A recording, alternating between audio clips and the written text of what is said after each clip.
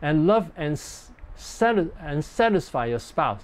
Now here is a picture of some weddings. After the wedding, they wash each other's feet, showing that they want to care for each other. So can we have this concept also, that we want to serve each other in a marriage, not just serve, not just have the other person serve me, but I want to serve the other person too. And we want to massage or do things that make the other person feel happy. Proverbs 5:18, let your fountain be blessed and rejoice with the wife of your youth. Now the fountain here represents the wife. So let your wife be blessed and rejoice with the wife of your youth, and rejoice with her, make her feel happy, and make her bless her life so that she gets what she wants. She's satisfied with the relationship. So in the marriage, there's an element of loving and satisfying the spouse, make the person feel happy. Now many people, when they marry, they just want something back, or they just want things to go normal. You know, we just eat and wash dishes and cook and work and earn money, and every day they sit there, but then it's no exchange of love. So I hope we do things to make the other person feel happy. God makes us happy, and in heaven we'll all be happy. So it's not just doing our duties in our life, but we can make each other happy, and then we can enjoy the relationship, enjoy life on earth. And then to change someone, is the low efficiency way is to accuse and yell and have bad attitude and nag and does not listen and teach too much. But high efficiency would be to affirm instead of accuse. You're doing good, you have tried very hard, and speak gently instead of yelling, and being kind and gentle instead of having bad attitude, and listen and respond instead of nagging. So listen to the person and see the feelings and the needs. So how do you feel and what do you need? So we listen and then respond. I heard that you'd like me to spend more time with you. I'm happy to do that. So that way we're listening and responding. And thank you for telling me your feelings. Thank you for talking with me. Thank you for responding to me. So this is these are ways of responding. And don't nag. And then care about him and think about his needs and guide him to analyze and guide him to change. So we can guide him to change. To change someone is better to use positive ways instead of nagging and yelling. But most people, they just yell and accuse and nag, and it's not going to change anything. And if your family member doesn't want to change, sometimes, unfortunately, some spouses don't want to change at all. They always yelling, they always say negative words, they don't change. Then what can we do? First, we get inner healing from God every day. That God is loving me, so I have the joy of the Lord. Hallelujah, thank you, I can enjoy your presence. I can be healed. And then two, get comfort from God, that we have, that we comfort from in our heart, that we are comforted. And then live in peace and love and no burdens, because even though the person is not living in a is not loving us, we want to have the peace of God and the love of God, and I don't want any burdens. I try my best to change a relationship. If it doesn't change, it's his responsibility. I don't have to carry the burden. Just relax and I enjoy you. And then treat him or her with peace and love. So we want to treat him or her with peace and love, and care about him and her, and treat him nicely. Even though he doesn't treat me nicely, I still treat him nicely. And then gradually influence him or her, gradually change her by our love. Changing people is not by yelling. Changing people is by loving and by communicating and inviting the person to tell us his feelings. And then have realistic expectation, lower unrealistic expectation. If someone always yells, we don't expect him to stop right away. But we try to be nice, maybe he'll improve a little bit. So lower the expectation from a high expectation to a low expectation. We don't expect that much. Then we won't be disappointed that much. And we pray for wisdom and love to treat him or her. So we pray for wisdom and love so I can love him even though he doesn't love me. So if one family member doesn't love, then we want to do this. Okay, here the last part. How to build a relationship with children, to have an enjoyable relationship. The first is set a good example to our children. 1 Peter 5:3. Now here is talk about shepherding the flock of God for pastors. But it will apply to our children relationship too. Nor as being lords over those entrusted to you, but being examples to the flock. So it's not just controlling them. It's not controlling them, but to be examples to them. What kind of example? How we love God and obey God. How we always pray to God and repent of our sins.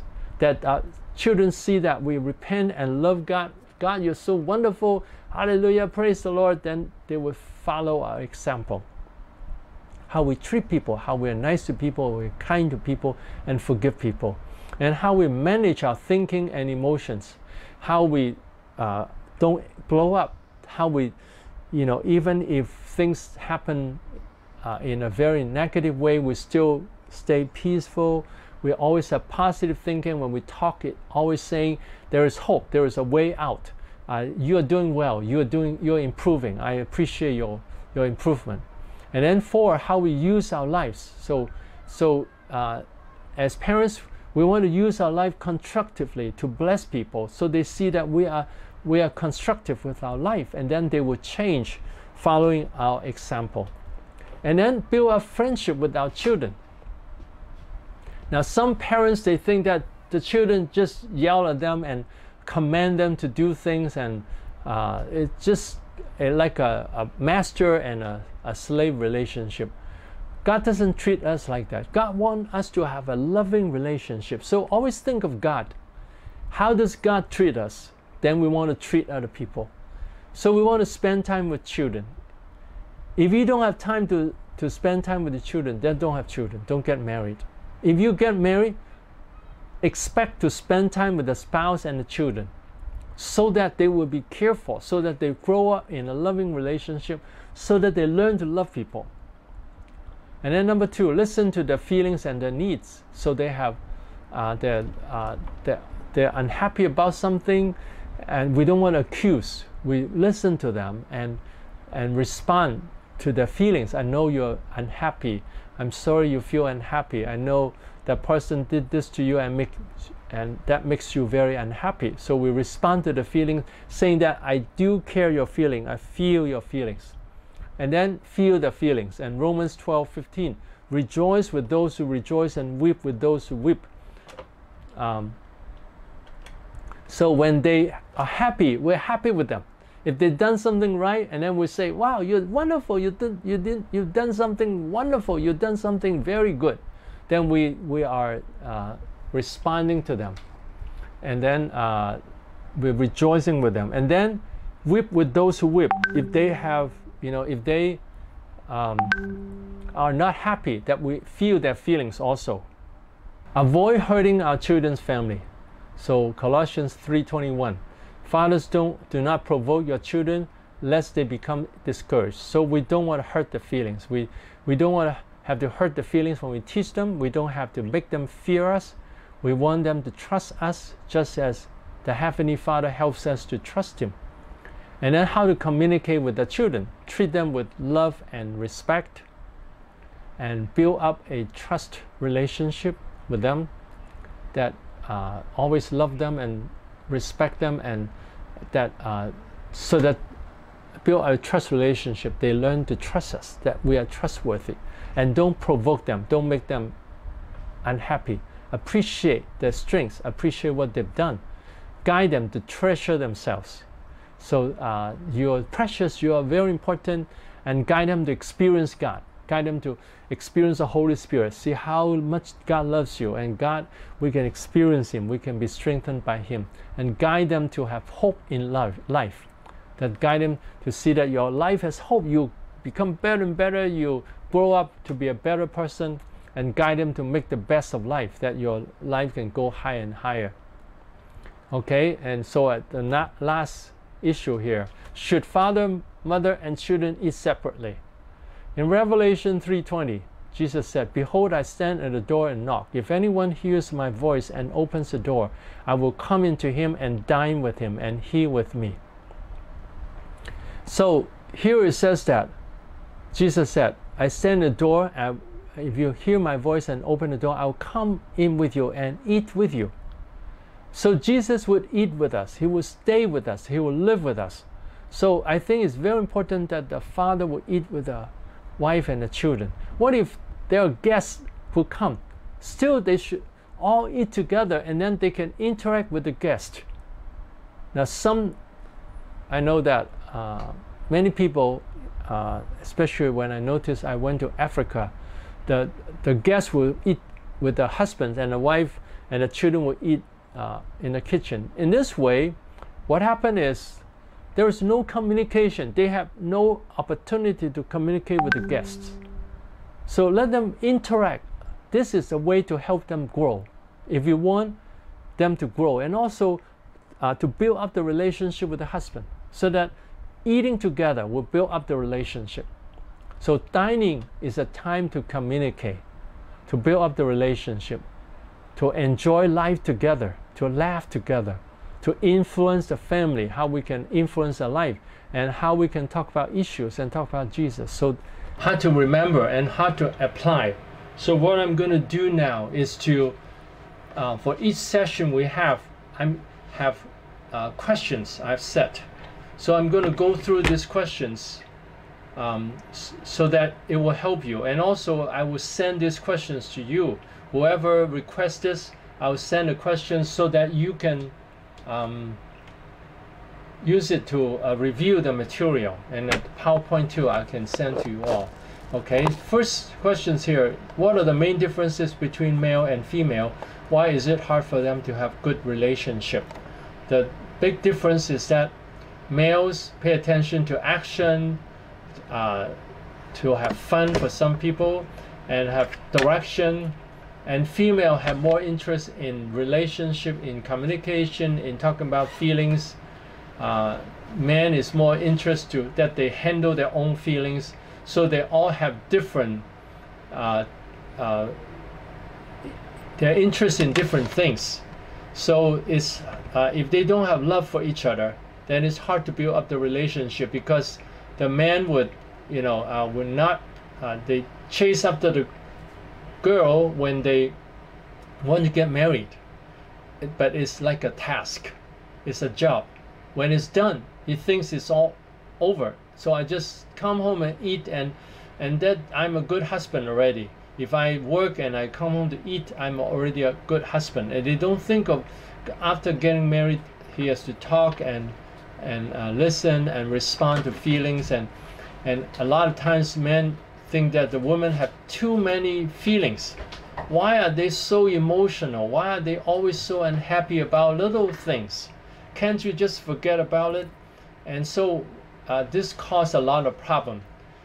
If the man learned to listen to the woman and respond and say nice words and say, yeah, I heard that you feel unhappy, I want to care about you, what are your concerns, I'm willing to do things about it, and I want to spend time with you and say positive things to you so that you feel happy. That way the wife would feel supported. The wife would feel loved, and then the relationship would be good. Okay, so second question, males don't like to talk about feelings and females have to talk about feelings. What problems would this create? How can we handle this problem? That because men usually, when they have emotional problem, they like to hide and they like to do their own things or sleep and forget about it, and they just want to solve the problem. And women want to talk about the problem. So when a woman has some emotions, what happens? Then she needs the husband to listen to her. But then if the husband doesn't respond in the right way, then the wife would say, you don't respond to me, you don't care about me, your response has no feeling. But if the husband finds this problem, he can ask her, how would you like me to respond? And he can do this. He can say, oh, I heard that you're unhappy. I heard that you feel hurts. You want to be loved. You want to be cared for. I am willing to do that. So if the husband is willing to respond to her feelings, then she will feel happy. And he can say, yeah, I'll face it together. And I'm sorry for what I've done wrong. Please forgive me. And I'm willing to change so that our marriage will be better. So this is a good way to handle the problems. And then and then the third question is, females have a strong sense. Now for men, they need time out. They want to take care of the problem by themselves. Then the wife sometimes need to leave them alone. Don't keep asking them, what happened, what happened, what happened? And the husband need to learn to respond. The husband need to tell the wife as when it's possible, tell her what has happened, so that the wife would feel more peaceful, because the wife would feel very unhappy if the wife would be very unhappy if the husband is very sad but he doesn't want to talk about anything. So the husband need to learn to be able to talk about what he's going through, so that the wife can go through this together or pray together to face the problem. Okay, so if you can hear me and see me, please respond. Okay, number three, females have a strong sense of responsibility and would nag easily. How should males handle this problem? The way to handle it is that he would ask her, tell me more about it. What can I do? How can we face it together? Then the wife would feel supported, and then she won't nag so much. And then there can be agreement too with the wife and say, instead of telling me so many times, can you just tell me one time and two times when I understand you don't have to keep repeating, and then I'm willing to do, you just tell me what to do, I'm willing to do it. So these are ways that the female would feel more, have a sense of security, that she can trust that the man is doing what she needs. There are a lot of times the wives need something done, but the husband doesn't care about it. That would hurt the relationship. Okay, and then common problems in family. Question: generally, it is hard for males to love and care about the family. Why is it important to change it? How can males learn to love and care? Now, males generally, they care about the things they are interested in, the things they like to do more. So that's a general tendency.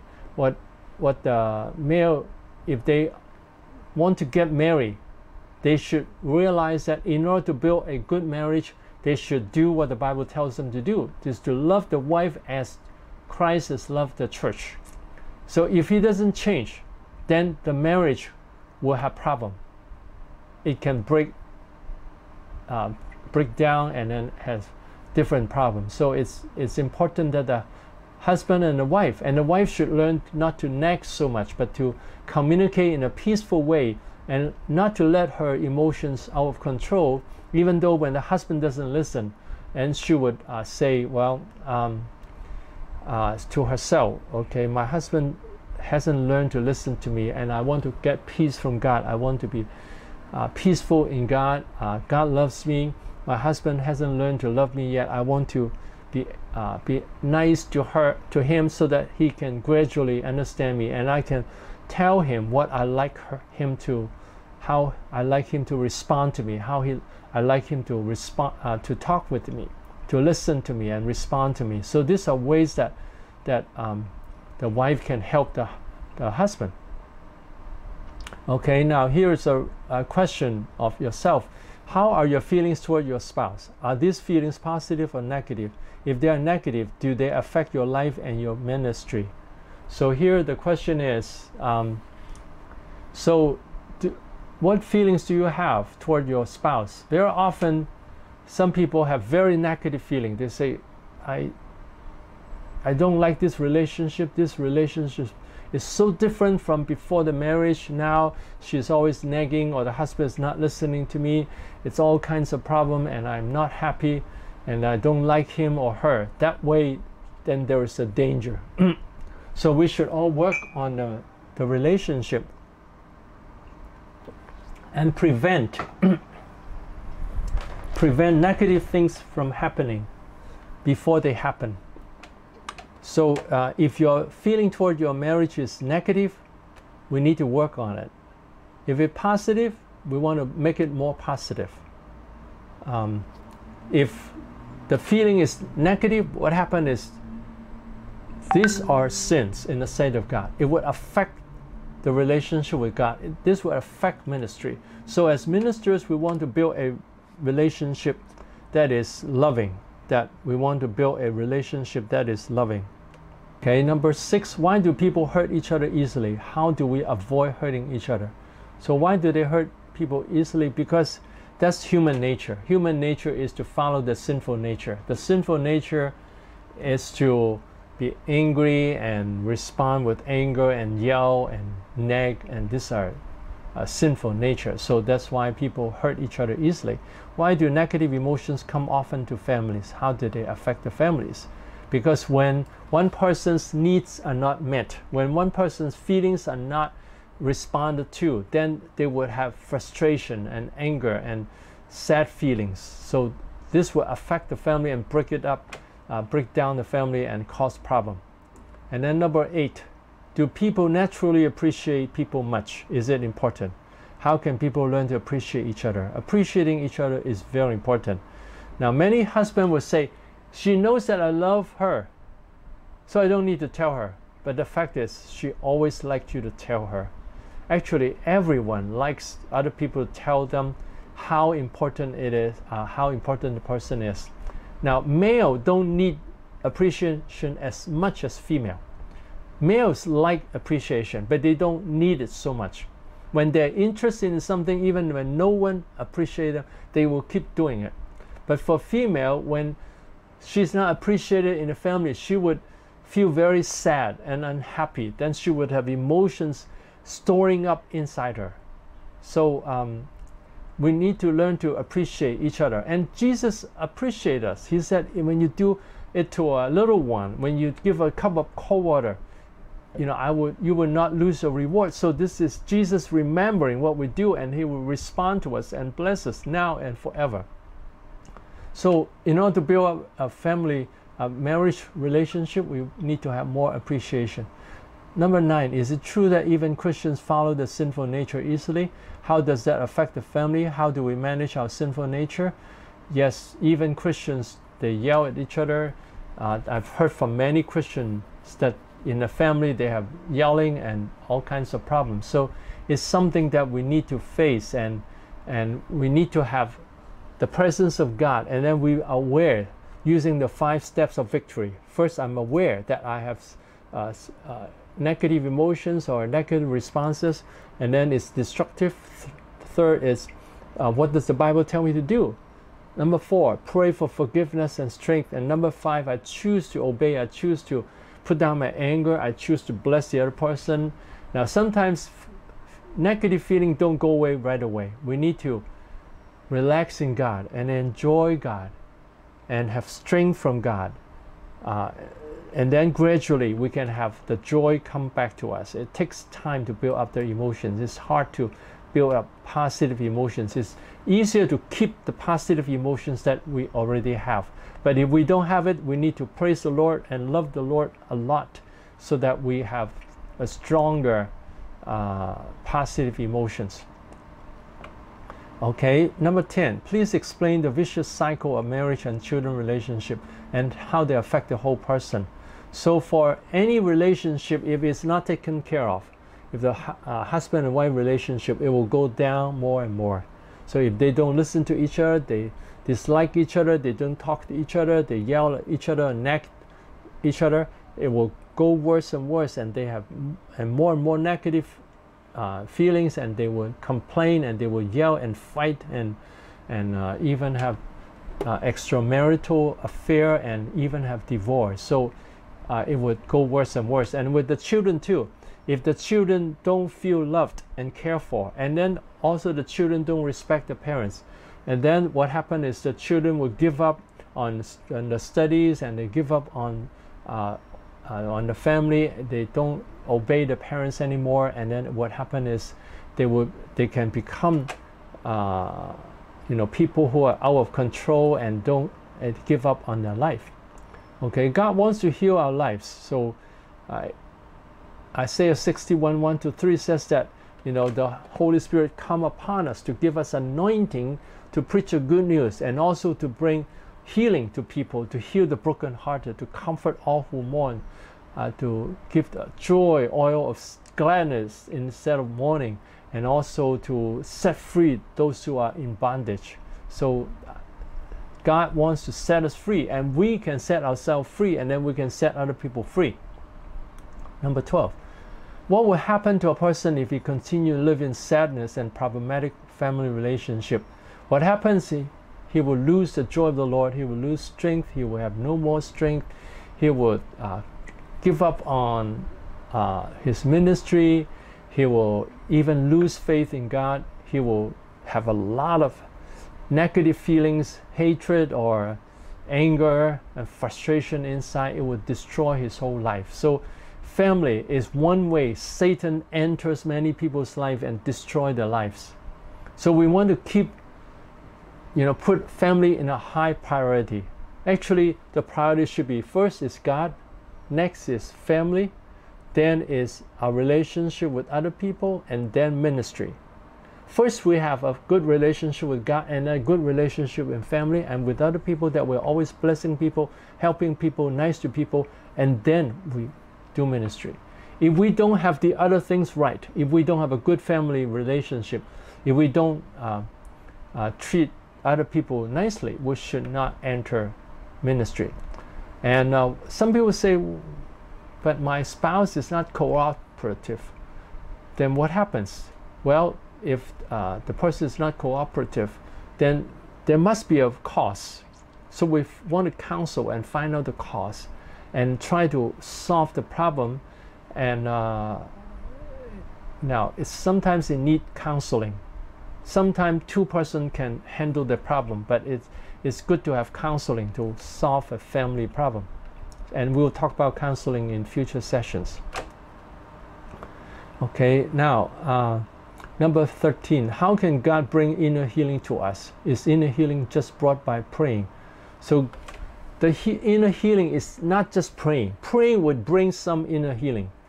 There has to be a change in the mentality and say, God loves me, God cares about me, so I don't have to be affected by people. I don't have to have garbage staying in my life. I have to clear the garbage. I want to have joy and strength. So we need to take care of our problems inside of us and take care of the problem with the relationship, to learn to forgive and have compassion on the other person and be nice to the other person, and then the relationship will restore. So if you just pray for someone, okay, restore the family and send him home, and he goes home and yell at the spouse, it's not going to fix the problem. It's not just praying, it's also loving, following the commandment in the Bible, to love the wife and to submit to the husband and to submit to each other and care about each other and help each other and appreciate each other. And these are all biblical teaching.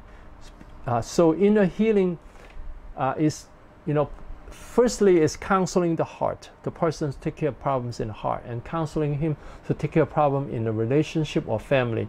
And then in the prayer for God's presence to bring healing. We'll talk about this in a future session. Okay, so how not to be affected by family members. Sometimes some family members are very negative. So we need to learn to not to be affected by the negative feelings of the other negative family members. So Jeremiah 17:9, the heart is deceitful above all things and desperately wicked. So can some family members be controlled by their sinful nature and hurt people constantly?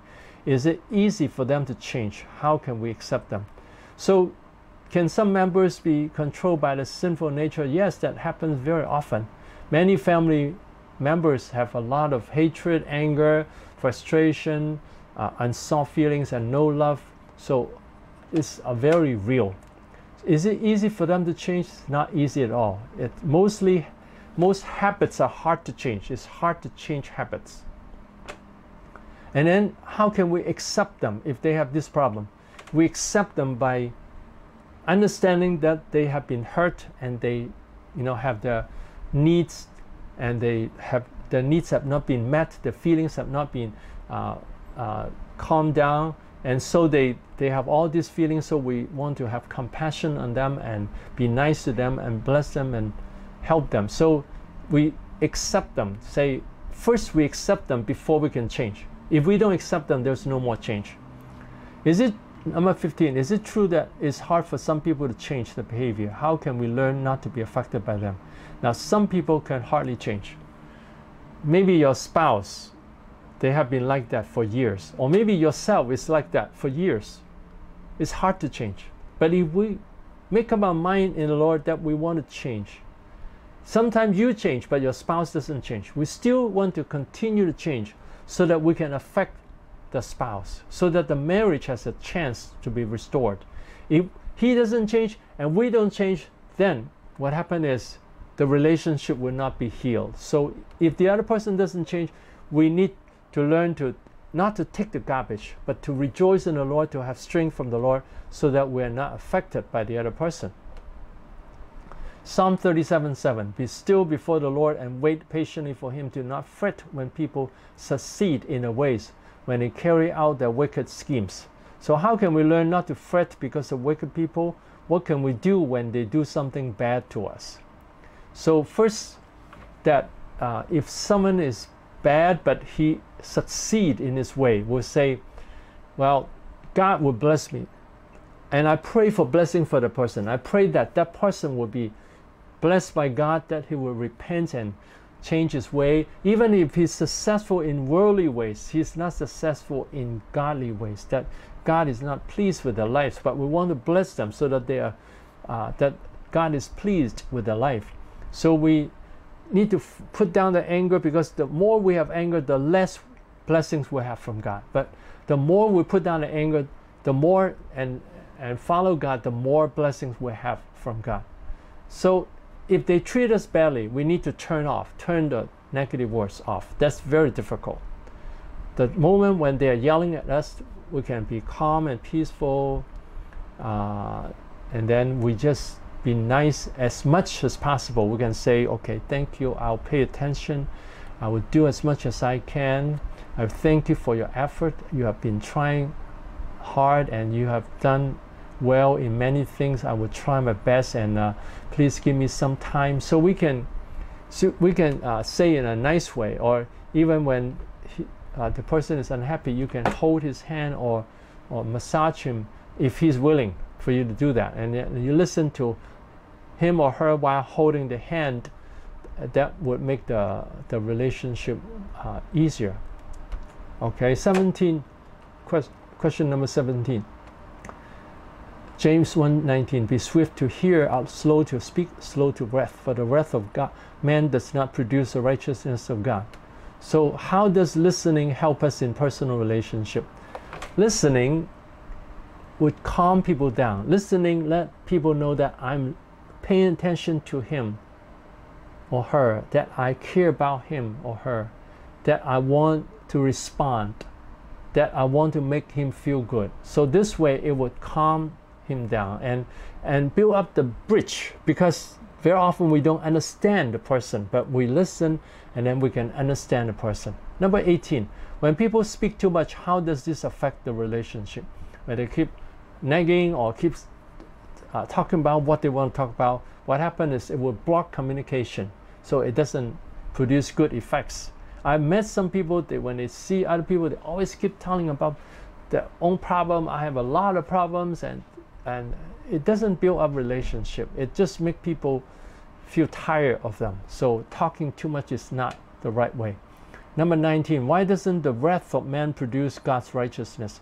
And how can we calm ourselves? Because the wrath will always bring hatred and yelling and fighting.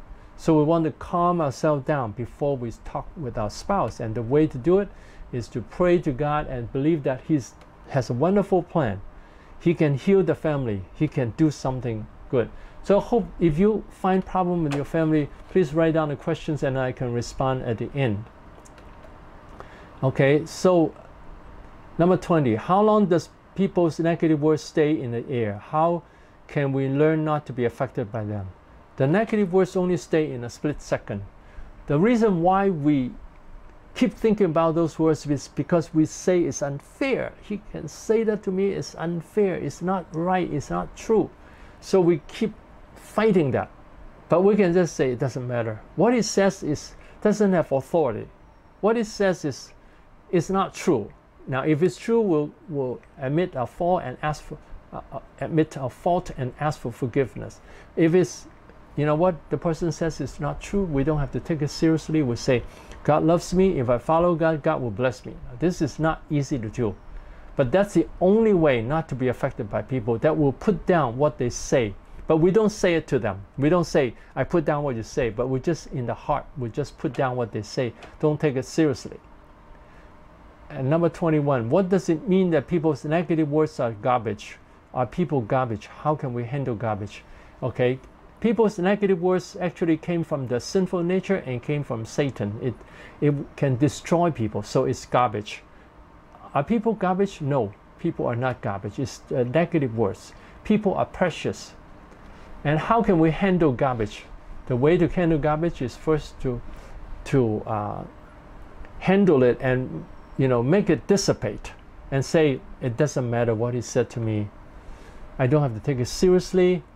It doesn't affect me. It won't hurt me because God will bless me if I follow God, and I can have the peace of God. I don't have to think about that. So to handle that, and then to try to forget it and concentrate in something positive. Concentrate in good things that God is doing right now, and good things the other person is doing. He might be doing good things, but he's also yelling at the same time. So we want to remember his good things. Number 22.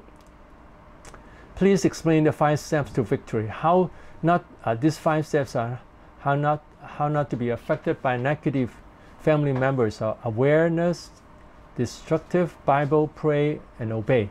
So first we're aware that we are affected by someone, and we know that it's destructive. And what does the Bible say? The Bible says, don't fret when someone succeed, sinful people succeed in their ways. And then pray for forgiveness and for strength, so that I will put down what he says and then obey. Now, I know this is not easy because people say it's unfair. It's not true. What he says is not true. But the more we hold on to those things, the more we are hurt. So we want to put down those things and not to be affected by the garbage. Number 23, how can love bring healing to marriage? Why are people reluctant to love someone in problematic relationship? Because only love can soften a person, make him feel peaceful, feel loved and important. He is cared for, so he is willing to change.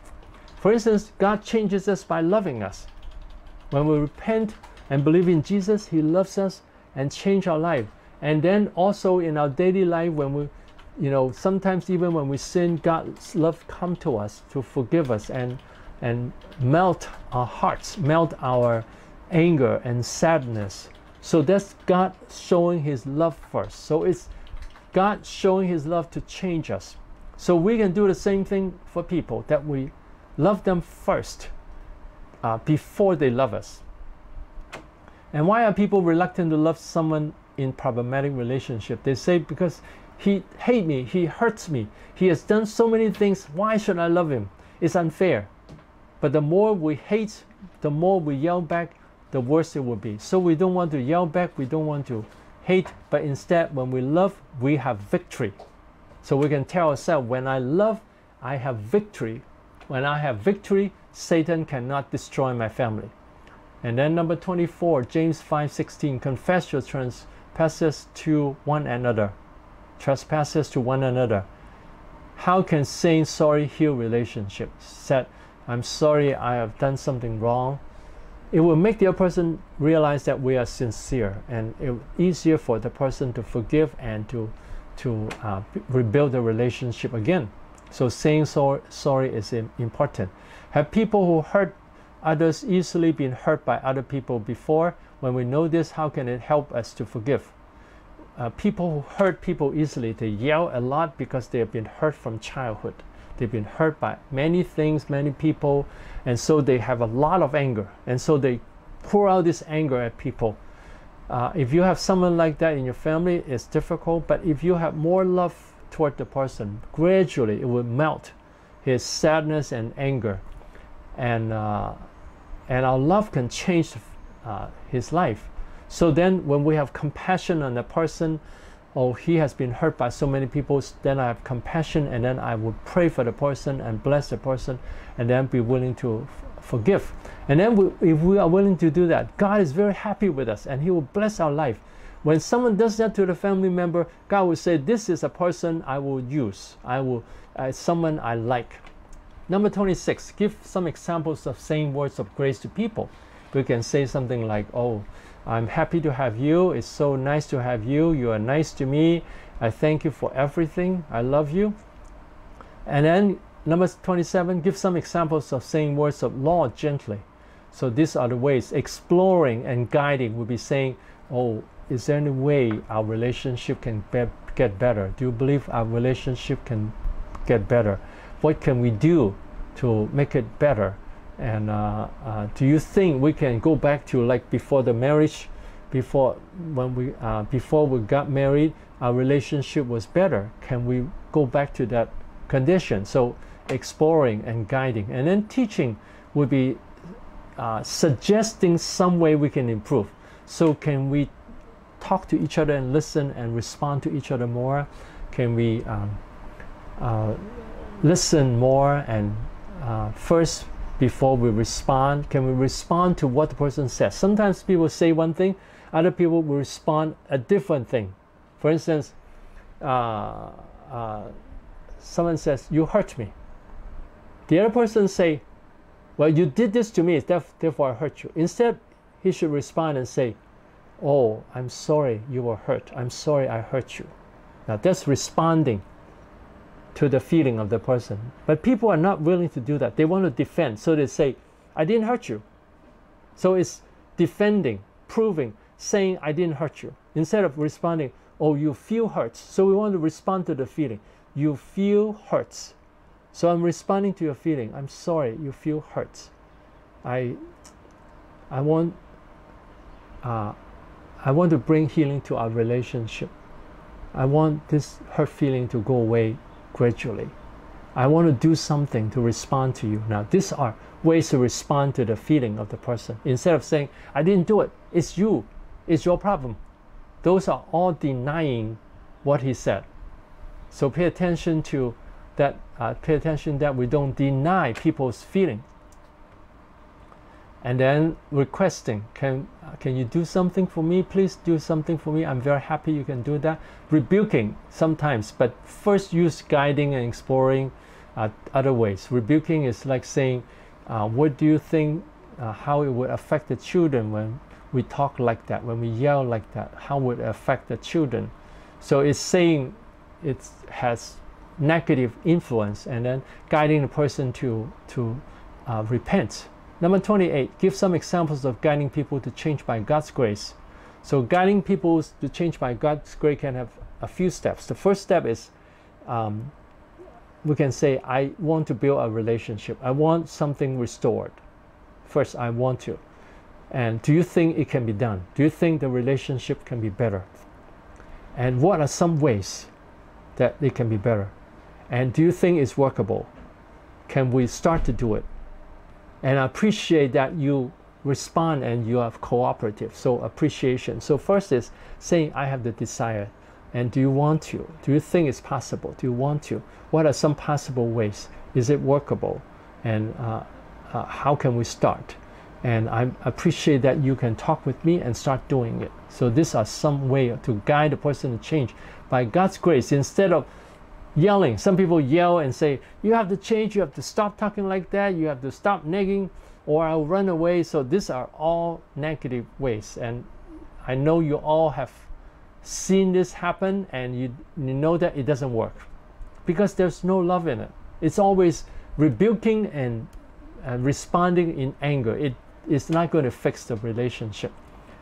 Okay, and then number 29, why does accusing people often produce negative effect? People like to accuse, but it is not going to produce positive effects. It will always produce negative response of anger, of frustration, because the more we accuse, the people will defend and they will fight back. So accusation is not a good way. Okay, and how to bring healing. Ephesians 5:21, submitting to one another in the fear of God. And then wives, submit to your own husband. Wives, submit to your own husband as to the Lord. Should husbands force wives to submit to them? What does mutual submission mean? How can husbands help wives to be submissive? So, should husbands force wives to submit to them?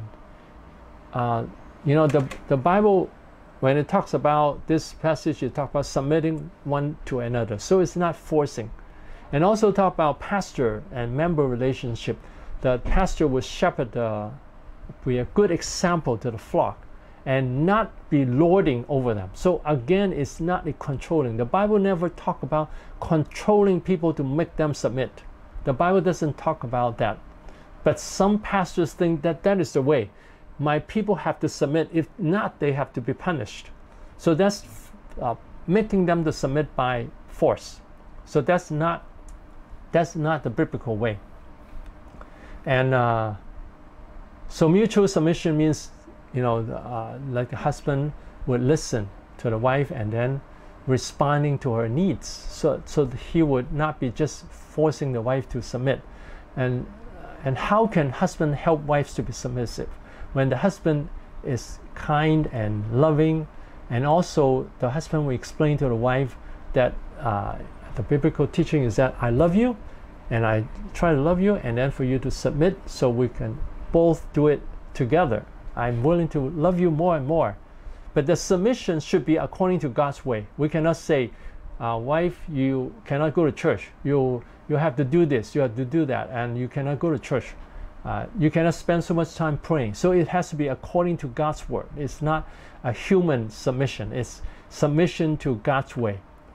31, which one is more important, matters or relationship? Relationship is always better and more important. And if people pay attention to matters more, it will hurt the relationship.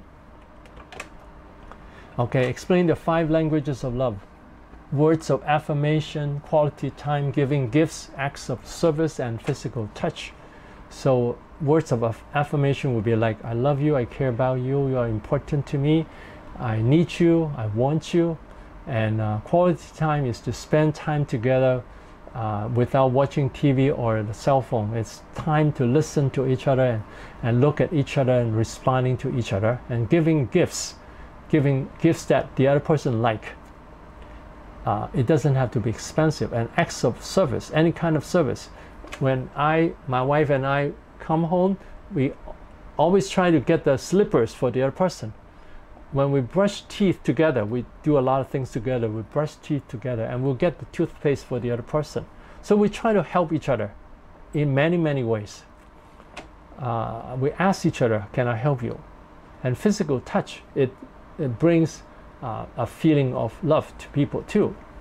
So find out what your spouse wants and write down what you want, and then see if it matches that the exercise, that what you want in the order was most important to us, and what do you think the spouse wants, and then she'll write hers, and then we'll say, okay, how can I do it? How can I do this to you? Number 33, explain the concept of love bank. Only when we put in that much love and care, that the love and care will come out. If we don't put in love and care, the relationship would have bitterness bitterness and not much love. So Proverbs 5:15, let your fountain be blessed and rejoice with the wife of your youth. Do you have the desire to make your wife be blessed? Why don't many people have this desire? How can you start to do this? So many husbands don't have the desire to make my wife happy, to make her enjoy life, to make her always enjoy the relationship. But many husbands don't have the desire because they say, my wife nag too much, I don't like my wife, she's talking too much, she's too controlling. So all these negative things will hurt the relationship. So we don't want to, we want to forgive and forget and build up the relationship. So we start to do it by forgiving and forgetting and appreciating each other. Okay, now, okay, I see some response there. Okay, number 35. Why do many people have the tendency to accuse, yell, and nag? What should we do in order to influence someone? People have the tendency to yell, accuse, and nag because people have negative thinking and negative feelings, mostly. Even Christians can have negative thinking and feelings and unhappy feelings. So then they have a tendency to say, you didn't do it. We have a tendency to compare and say, and use the law to measure people and say, you didn't do it. So what should we do in order to influence someone? We should guide them. We should be nice to them, to change them gradually. Okay. And then 36, if your spouse does not want to change, how can you change yourself? If your spouse is very hard to change, then we want to enjoy God and have the strength, and so we can be nice to him or her, and hopefully one day we can change your spouse and pray for him or her to change. And then how to build a relationship with children. 37. Do children watch our behavior? How should we set a good example to them? Children watch our behavior and learn from us. So when we are parents, we want to have a good example, realizing that what we do is visible to God all the time and visible to other people. So our lives are visible to people and it will influence other people. So we want to set a good example. That good example comes from our heart, our life, that we have a real relationship with God, and then we want to obey God. And 38, why is it important to build up friendship with our children? How do we do that? Because when we build up relationship with the children, then the children like us and want to spend time with us and want to talk to us. And then we can influence them and we can enjoy the relationship with the children. The way to do it is to listen to them, pay attention to their needs, be happy with them when they're happy. If they're sad about something, even though they've done something wrong, we can still say, I'm sorry this happened, I feel unhappy that this happened, and let's try to fix it together. And try not to just keep telling the children what to do. Some parents think they keep telling the children what to do, it will change them, but it will turn them off. So when we have good relationship, then it's easier for us to influence them and actually enjoy life. And then 39, question 39, Colossians 3:20, 21. Father, do not provoke your children. How do we avoid provoking our children?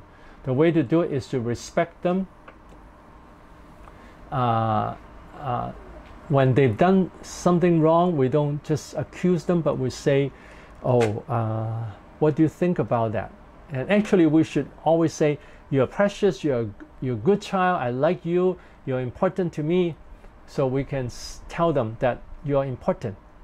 And now I see some problem, and how can we fix it? Number 40, how do we communicate with our children? What do we have to avoid? The way to communicate is more to listen, to respond to the feeling. Don't just say something by teaching. Don't just teach, but respond. They say, I'm unhappy. Tell me about it. Why are you unhappy? Tell me. And then sometimes the child say, because you yelled at me. And then they say, you did something wrong, that's why I yelled at you. Instead we say, I'm sorry I make you feel that way. I hope you feel I want to make you feel loved. Even when I try to teach you something, I want you to feel loved. Number 40, how do we communicate with our children? Okay, I just answered that. 41, should father, mother, and children eat separately? My answer is never, because it's a time to communicate and build up relationship. It's a time that we can enjoy the relationship. Okay, now we're going to answer some questions. I see some questions. If you have questions, please put it on WhatsApp. Okay, now first question: if your wife continue insisting that you have relationship and sex with another woman, and yet you don't know, miss a word there, and yet you haven't done it, how can you handle her and not to offend her? Now, if she thinks that way, that means we might have done something to make her suspect that. So what we want to do is, in front of people, always say, "This is my beloved wife," and tell people the good things about the wife, and tell people how much we appreciate our wife and how my wife has been nice to me. She's such a wonderful woman. I thank God I have her. Then the wife will feel secure and avoid close contact with women.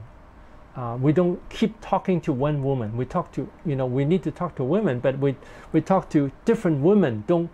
We don't just talk to one woman. We don't just build a relationship with one woman. We care for everyone in the church. So it's very important that we have this good example. If she already suspects that and it didn't happen, then I think it's to build up the relationship with her, to assure her, and to spend more time at home, so that she knows that you have no time. We have no time to be with another woman, and call her from time to time. Now I call my wife a lot of time. I tell her where I go, so she knows where I am, that I won't be going somewhere to another woman, so that we are accountable to the wife. Okay, so I think that comes from some problematic relationship that already exists before that time. So first build up the relationship to make her feel loved, and to say sorry if I make you feel insecure.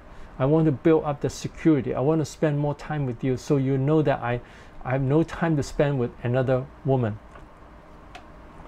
And then tell her what's happening, even in our ministry. Like, now I have to visit this woman, but I'm going to go with another person. I'm not going alone. I'm going with another person to visit this woman. And then tell the wife at the same time, and ask the wife to come along if she has time. Then she knows that she can be part of it. Okay, number 2, if a woman continue insisting that you have sex affairs with her and you don't want, how can you handle her without offending her? Okay, well, if that's someone, now if that person is in the church, that person should be handled. You would bring 1 or 2 person, talk with her and say, okay, you don't want to have sex with anyone other than your husband. Then that we have to say no, because this would hurt our life and our ministry and our future and our marriage. Everything will be hurt. So we need to understand that when we give the devil a foothold, the devil will destroy our whole life. So we just say no. And then if the person is a Christian, we have to handle it in the church. We tell the person, don't say this again, and don't have this thought again. If it happens again, I have to bring 1 or 2 men to talk with you together to handle this situation. And then if you still don't repent, we have to talk to the whole church, because then she is seducing someone to have sex with her. Now, if the person is so clear saying, I want to have sex with you, then she's already sinning. We have to tell her that, but we can tell her in a kind way. We'll say, what do you think God would think about this? what will happen to our lives if we have sex? So this is something, how can you handle that? Why do you have this thought? How can you handle this lust in your heart? So we want to help the person. That's the first step. If the person doesn't listen, then we bring someone to talk to her. And if there is someone really saying that to you, saying, can I have sex with you? Immediately we say no, and it's better to have a woman present to help the person if you want to help the person. Okay. 3, can I divorce my wife for any reason? The only reason is it's adultery. If she has adultery. Now, even if there's adultery, we don't have to divorce, but divorce, when there's adultery, there's reason for divorce. And now if someone continue to steal money and continue to beat people in the family harshly, seriously, that you could ask someone to handle it, to counsel how to solve the problem. If a person is a gambler and taking money from the home and keep stealing money from the home, then it's a real problem. Some gamblers, they just destroy the whole family. In that situation, they steal everything and they destroy the family, and can be a reason for divorce, even though the Bible doesn't say that. But if a person continues to steal money and take the money and from the home, then the other family members have no money to live on, then there is a reason for divorce. But we want to counsel. Now a lot of times it's like this. The husband doesn't love the wife, doesn't listen to her, and so she yells a lot, nags a lot, and then so that it's mutual. That's not a reason for divorce.